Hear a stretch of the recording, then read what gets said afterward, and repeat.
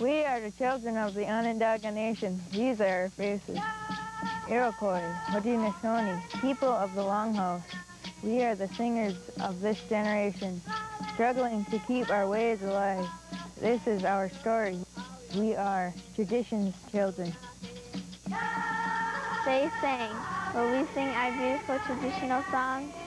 They dance. Will we know how to dance our dances? They conduct the ceremonies of our journey. Which ones of us will follow them and lead? They healed my brother and my aunt. Will we recognize the medicine of our people? Will we hear the wind, rain, trees, and the grass? Will we know how to listen? Yes, we will. We are tradition's children.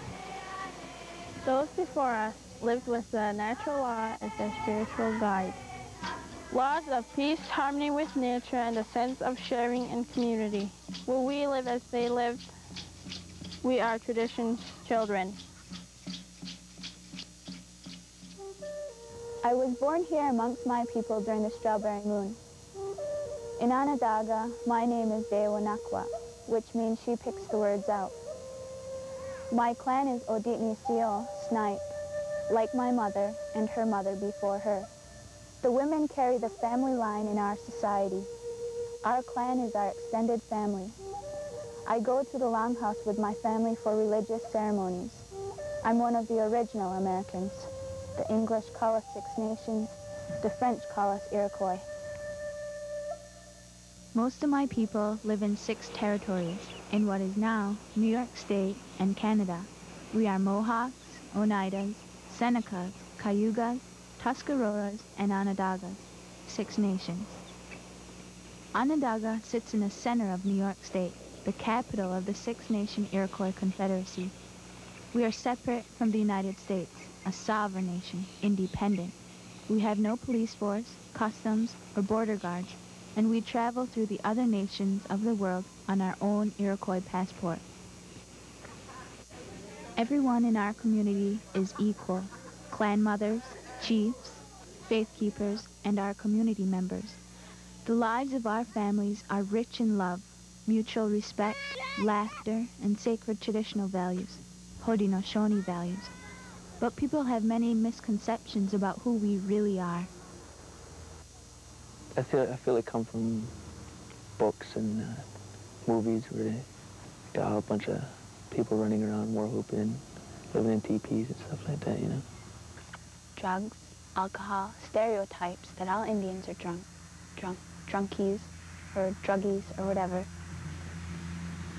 And sometimes some people live up to them and some people don't, and I'm very proud of people that don't live up to those things. And they don't really see us as like a normal person, and that everything we do is like it's not a common thing. But I guess everybody does have their own beliefs though. And when you go out to another place and see how they do their thing, that may seem funny, but it's just a everyday thing that you do. Today, we try to educate people to eliminate those misconceptions and stereotypes, and it can be a full-time job. And they see me as a kind of a special person when I explain my traditions and stuff, and, you know, and my name, you know, that's really different, so I end up explaining that a lot, you know. Hainigewas, it's not common at all, it means clear the sky, so, you know, and like, they find that really interesting, so. All different kinds of people make up our nation. We leave our footprints on Mother Earth in accordance with the different gifts given to us by the Creator. But we all learn who we are and what's important to us from our elders, at school, and at the Longhouse through observation. We're connected to past and future generations through our spiritual Indian names and our traditions. They are part of who we are. Every Longhouse child has an Indian name, and there are certain days in our ceremonies that happens, and that's the duty of the clan mothers, is to give them names, and you can't give them just any name. It has to be a clan name. a name that has been handed down in the clans for years. Probably, my name is probably 2,000 years old, Devasanta. We keep our traditional way of life by celebrating the yearly cycle of seasons in our ceremonies. That's where we give thanks for all the Creator has put on earth for us. In fact, our former Taradaho, Chief Leon Shenandoah, believed that our life's purpose is to give thanks. As our cultural ways continue, so does our identity. Our elders share with us things they were taught by their elders. Memories so old that dust hangs in the sunlight of their recollections. You talk to your elders and they tell you stories, things that should happen, things, you learn the way that things should happen on a traditional point of view. The schooling comes in as moving forward as far as society and in general with keeping up with the technology of today. It deals with more interpreting the traditions and almost actually modifying them to help adapt to the new environment. Our elders are there to teach us. They're there to show us right from wrong, tell us when we're doing something wrong. The role of the kids is to learn, have fun, and do what they're told, you know, just to the elders and the women. I think that on the nation, it's really family-centered, and everybody has a big family, and everybody stays within their family. But off the nation, it's more like your mother and your father, not your grandmother, your grandfather. We dance in two worlds, our own, as constant as our ceremonies, and in that of the non-Indian, where too often we're mysterious curiosities. Most of us start our formal education at the Onondaga Nation School, kindergarten through 8th grade. In fact, since fall 1996, our school boasts a large new addition. Here at ONS, we learn the same things as other students our age in other districts, but we also learn our own ways. Young Onondaga artist Clint Shenandoah designed the artwork in the atrium of our new Nation School addition.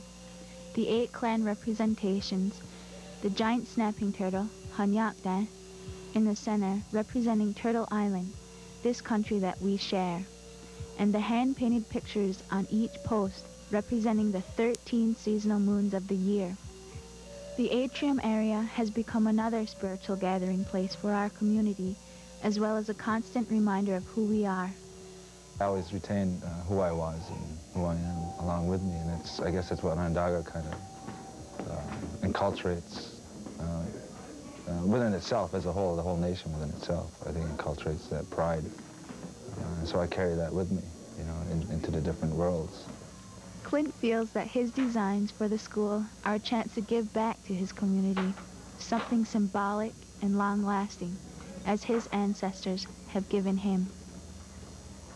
Well, there's a lot of Native American employees that are working there, and they stress, you know, the way we should live, and I think the culture and language class are just great. I think that I learned more about myself. I learned a lot about where I come from so that I can tell people that I meet from the city that are Native American that really don't know about their heritage. I can, you know, share a piece with them what I learned here. We grow up valuing different things. I don't know what those things would be in the city, but I know what they are on a territory, which would be giving thanks to your Creator, being thankful, being proud of who you are,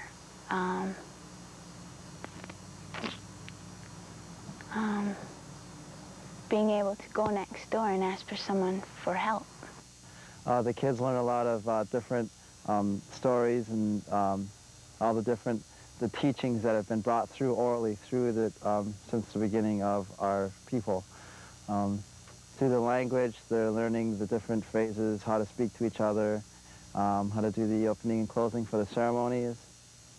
Well, we learn by going to Longhouse and attending our ceremonies. We learn there how we're supposed to carry on that. And in school, our teachers, we have like our own language class, and so they teach us there too, the way we're supposed to be, and you know, we learn how to make corn soup and you know, stuff like that, that it's fun, and but it's the way of our life, you know. Dehat Gadas, Chief Irving Paulus Jr. sometimes talks with our students, as do other people from inside as well as outside of our community. The world is our classroom. And one of the traditions of our people is symbolism. We draw pictures and we have things that remind us of what we need to remember our history. We have wampum belts, we have wampum beads that carry messages, and today we're going to talk about a condolence cane. A condolence cane has the picture of all of the 50 chiefs of the Haudenosaunee. The oldest living chief at Onondaga is Ha-He-Ho, Louis Farmer.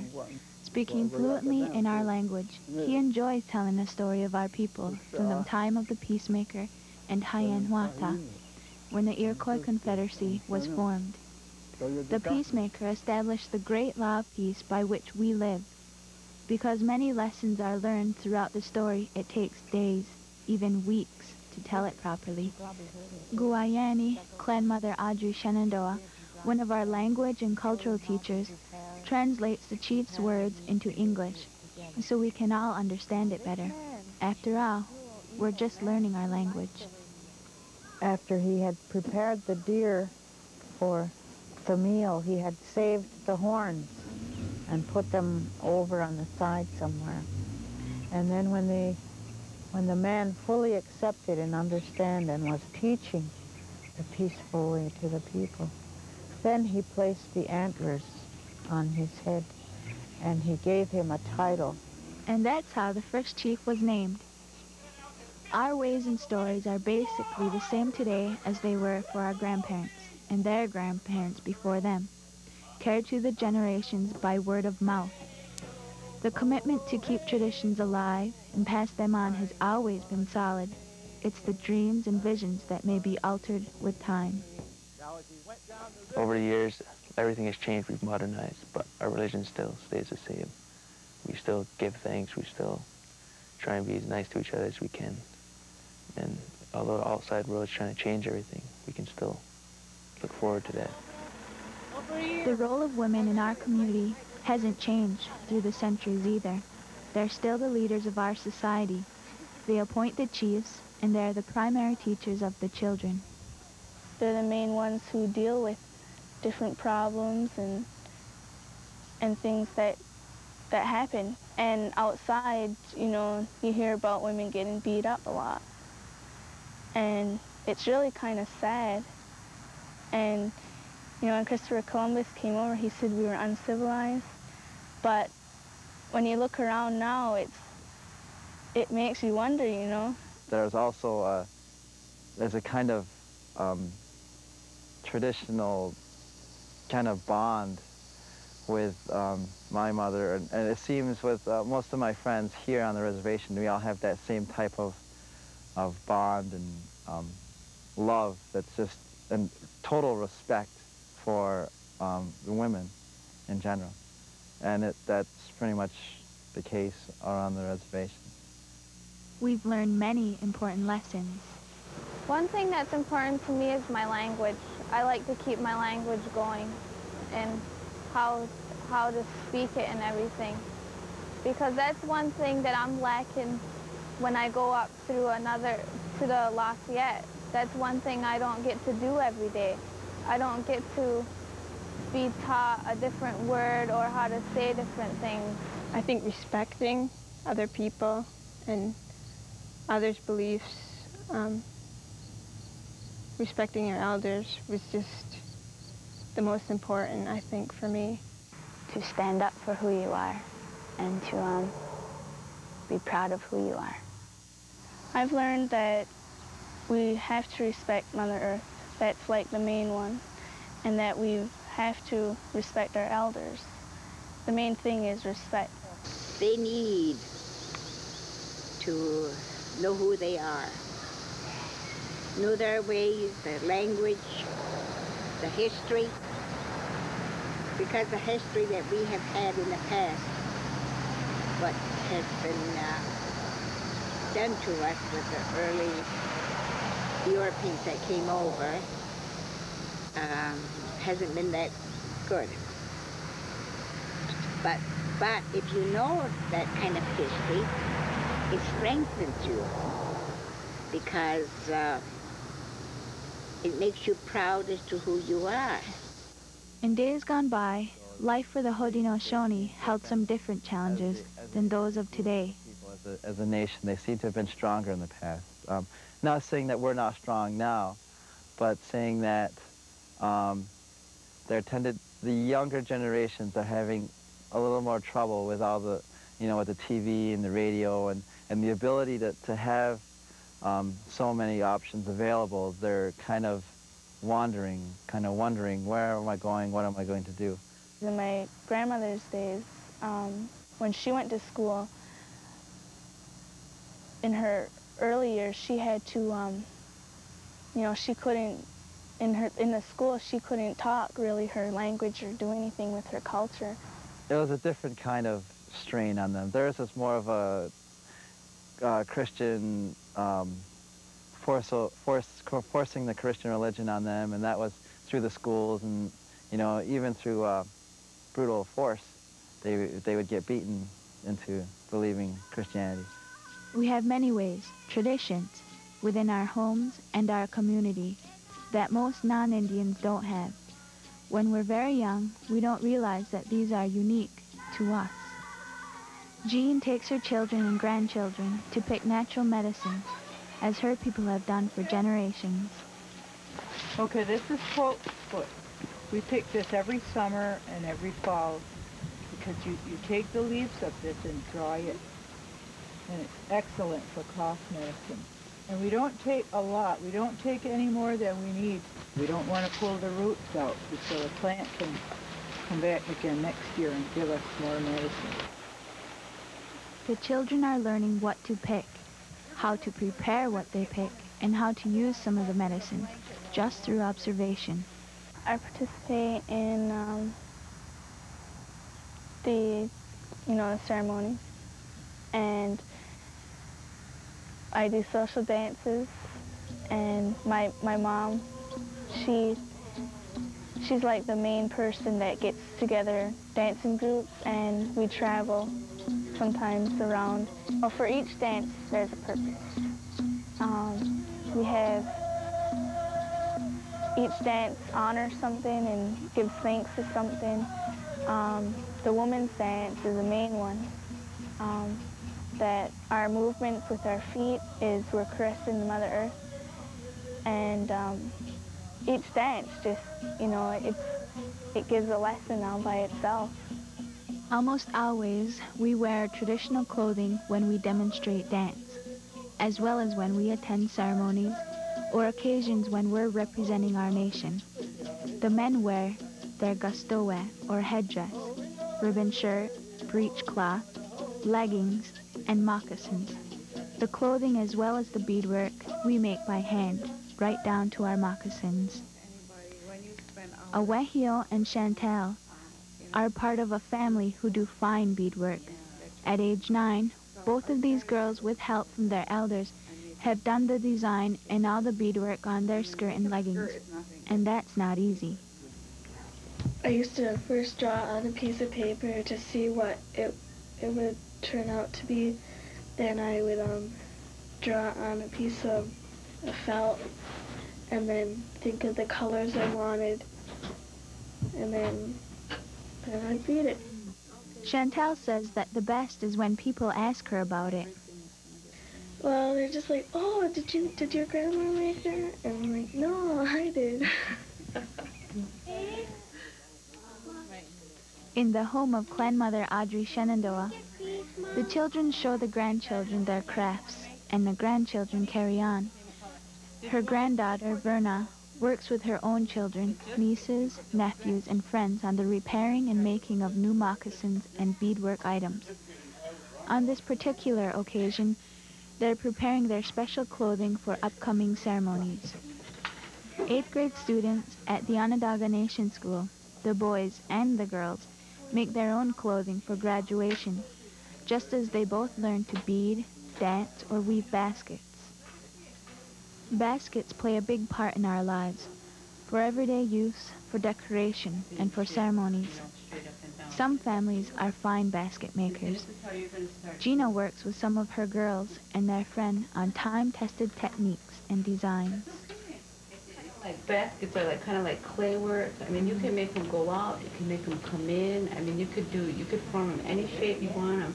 Just kind of take your time and keep wetting it. Because the more you wet it, the more it's gonna let you bend it. Yeah. Tom Hoff, renowned Onondaga sculptor, works with his son Charlie on a stone carving. Will Charlie be an artist like his dad? Time will tell. As a student of the Onondaga Nation School, Charlie's encouraged, as are all the students, to create a variety of art and craft projects through his years in attendance. Each year, the student art show exhibits a wide range of outstanding works in assorted media. Many of them are truly amazing. Something else that's often amazing to an outsider is the sight of our little boys, some as young as 3 or 4, learning the game of lacrosse. It's a tradition among our boys and men, not our women. Lacrosse was given to our people by the Creator. It's one of our ways that's resisted change and is a most important tradition in many of our families. It was originally used as a medicine game, played for the pleasure of the Creator, for someone who was ill, or it was played to settle a dispute between our Indian nations. Gaywa Schindler has played lacrosse most of his life and is a talented player, as are his friends Neil Paulus and Marshall Abrams. Every day I'm involved, you know. It started off as a ceremonial thing, you know, and, you know, you feel it right here when you play.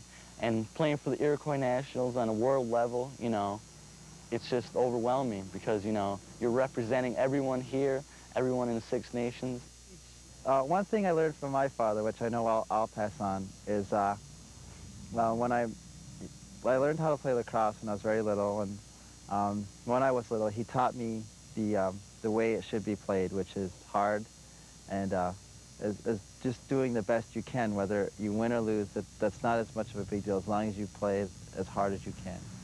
And every day before every game, I thank the Creator in my own native language, and I give thanks that I can play another game. Gaywas, Neil, and Marshall play lacrosse nationally and internationally. Together, they play with the Iroquois Nationals.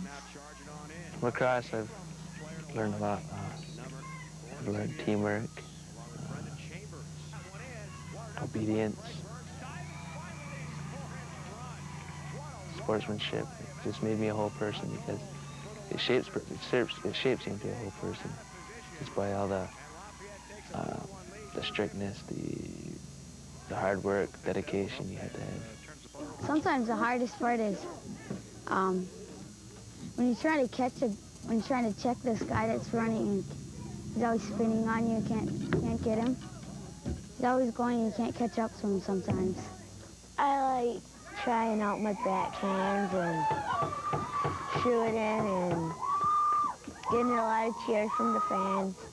It's just an all-around good, wholesome life sport because of all of the things that you can learn from playing the lacrosse game, you know.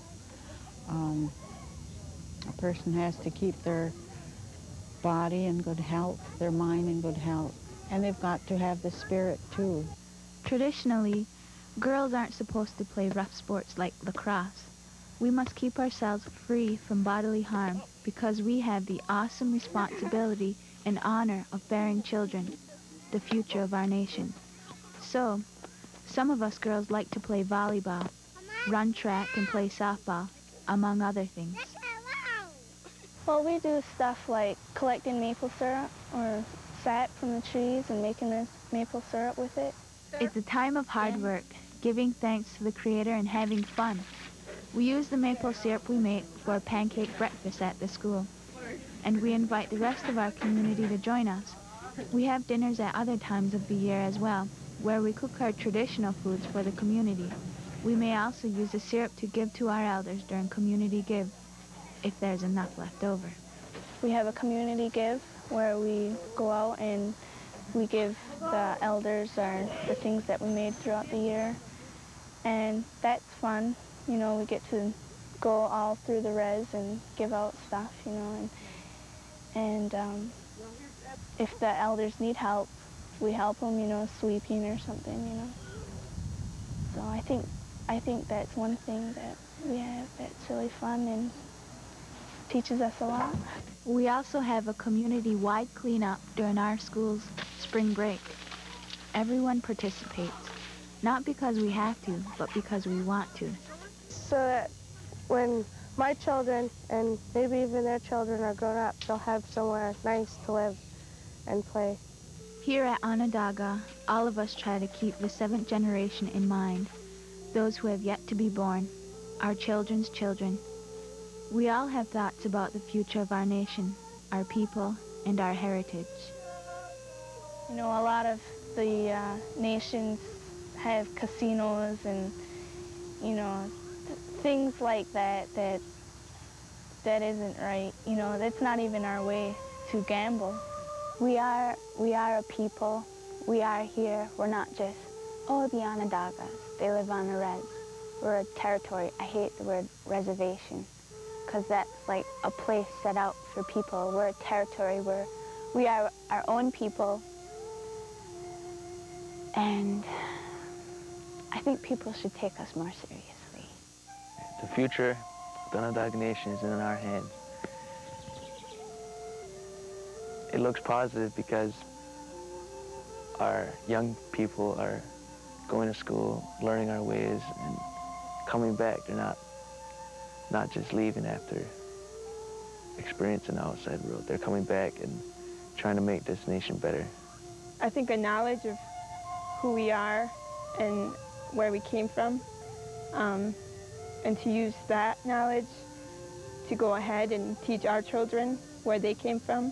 I think that's the most important thing that we can offer for the future. I think the way that we're strong is the people. It's the people who keep us together with the chiefs and clan mothers. They keep us going. And they need us to be strong with them. So if we can all be strong, then we can be a strong nation. Our survival and traditional ways continue to be challenged. There's a constant testing of our nationhood ties because we live in two worlds. Some of our traditions have been carried away by the wind. Some of our old tales have fled into the night. But as we raise our voices in traditional song, dance our ceremonial dances, and speak our traditional language, we know in our hearts that there will always be children of the Onondaga, Haudenosaunee, not sacred relics, but a legacy of strength. There will always be tradition's children.